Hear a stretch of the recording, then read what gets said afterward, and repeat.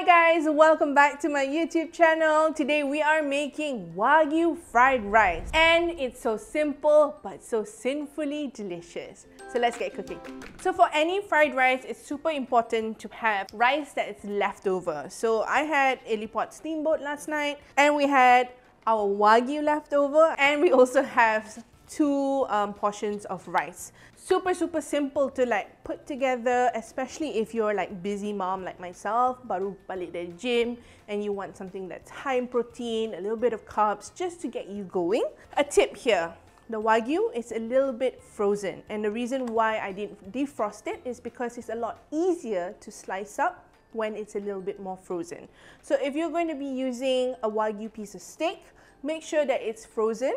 Take it out for about 10 minutes before you want to start cooking and then you can slice it because it's so much easier to slice thin slices when your meat is slightly frozen. So in this case, my Wagyu is already sliced but it's in big pieces. So what I want to do is I want to chop it up into smaller bite-sized pieces. So I'm just going to cut this in half, turn my board around and just run my knife. See how simple it is? It doesn't even like break into pieces and that's what you want, right? So if your meat is like soft, what happens is like this side dah macam lembut already. It's so hard to cut because Wagyu has really high content of fat. When the fat is solid, when it's frozen, it's so much easier to cut. So your Wagyu's done. I've chopped up about 2 cloves of garlic here. Lots of garlic, lots of flavor. I have myself my pan or deep pan. You can use a wok as well. We're going to turn this up. And what we want in a fried rice is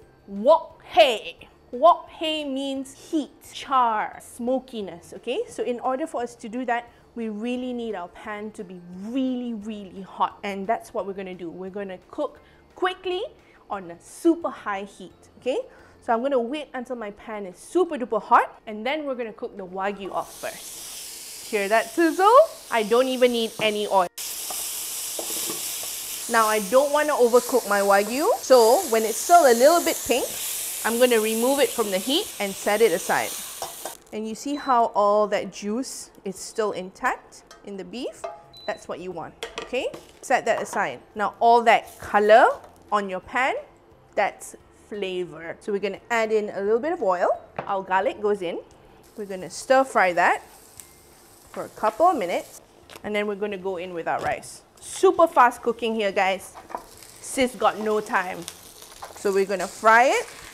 Again, control your fire. It's okay if you have some pieces of garlic that's like a little bit more brown than others. And just laminate your rice a little bit, okay? We're going to fry our rice until it's nice and toasted. So what I'm going to do next is I'm going to make a well in the middle of my wok here. We're going to add in a little bit more oil, not too much, just a little bit. And we're going to crack in 2 eggs. I'm going to season this with a little bit of soy sauce and then we're going to scramble it. And then we're going to fold everything together. The raw egg is kind of sticking to the rice. It's making the rice a little bit moist. While we're waiting for that to kind of cook down a little bit, and we're just going to slice up some spring onions, okay? The green parts as well as the white parts. In goes the spring onions, just about half.